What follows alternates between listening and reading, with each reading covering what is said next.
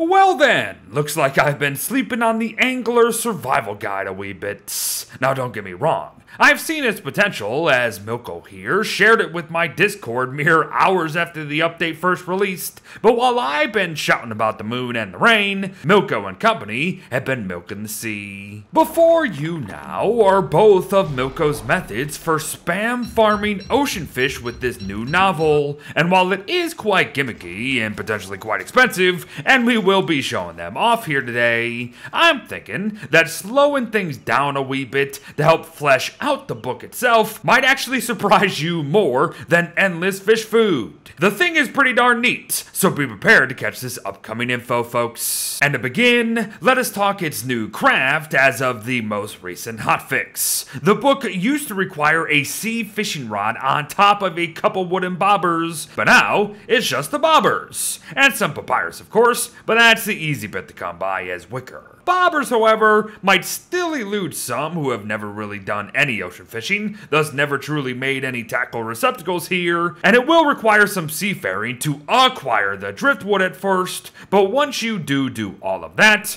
the rest is history, as wooden ball bobbers only cost 1 log each, folks. 1 log. That's absolutely nothing. And once you start actually seeing and hearing what the novelty novel can do for us, that cheap craft might actually shock you. Each Angler Survival Guide offers us 3 reads, and every read is going to spawn random schools of ocean fish all around us, sometimes 3 at once. Now the type of fish that spawn will depend on the ocean depth, of course, so we can anticipate the smaller guys to be most common in coastal waters, with the chance of a larger mudfish school now and then. Swell oceans is where things start to get immediately interesting, as not only will much larger fish like deep bass and black catfish begin to be the more common sights, we can now start spawning more and more narwhales and rockjaws to go along with all of these ocean fishies for some otherwise evasive loot. Namely, the narwhal horns. Now, rough and hazardous waters will roughly be the exact same as swell ones, only more dandy lionfish are going to be present. Waterlogged biomes get a worthy mention here, as large Swedish fish, fall lounder, and bloomfin tuna will be abundant with each read, and within their proper seasons, of course. Which, speaking of, should actually be noted highly, as the book will help spawn the seasonal ocean fish far faster and consistently if you do so choose to use it as such.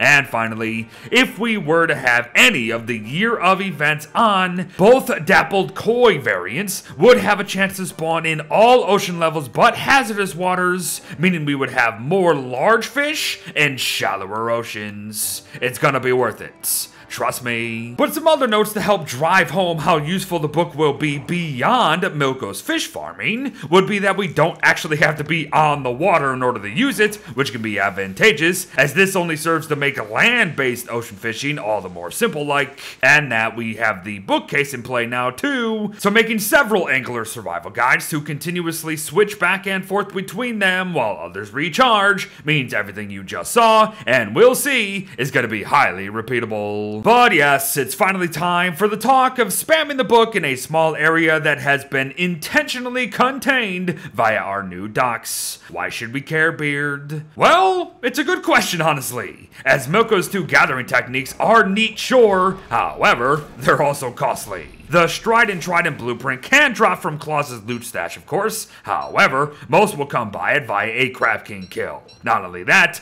every Trident is going to cost 3 narwhal horns each. All that said, I will give it this. 50 uses if only used when rocking out is not bad at the end of the day. The cannon method isn't all that bad either, honestly, especially when we can actually stack the loot we're about to get this time around, but the process of actually getting said cannons is potentially a painful one. So then, my advice, screw them both.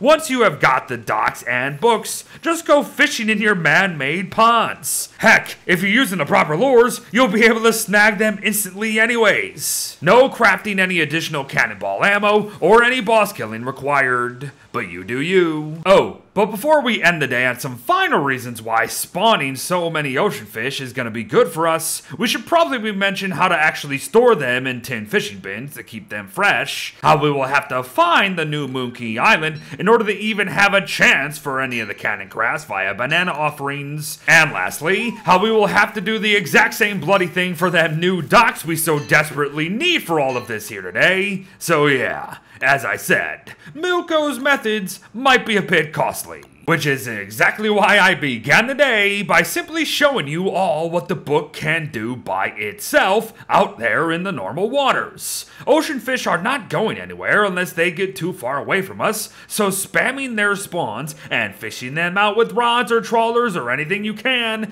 lead to some of the best foods in the game. Spoiled fish is also an option with its rot and bone shards. Easier friendship quests can potentially be on the horizon, as Pearl does love fish trading, especially if they're seasonal ones, and maybe, just maybe, even a different playstyle or two can be yours if you do this early. Folks, I'm just here to outline the possibilities. What you do with any of the information is up to you. Go right ahead and make any of Milko's farms and forever swim in fish loot. Head out there in the high seas during the blistering heat or the winds of winter for them seasonal fishies for some more interesting loot. Or just simply make waiting for any ocean fish schools out there a breeze, as we no longer have to wait, of course. Whatever the case, there you have it. Another special guide on yet another of Wickerbottom's special books. The Angler's Survival Guide is continuing the recent tradition of having way more to it than meets the eye, so hopefully some of you here today have found a new appreciation for it. If you can think of anything obvious that I have missed, please feel free to let me know. But before you go wondering why most of the ocean fish farming took place in the shallow waters, remember that docks cannot be placed beyond the coastal oceans. Even still, get to filling them seas, everyone.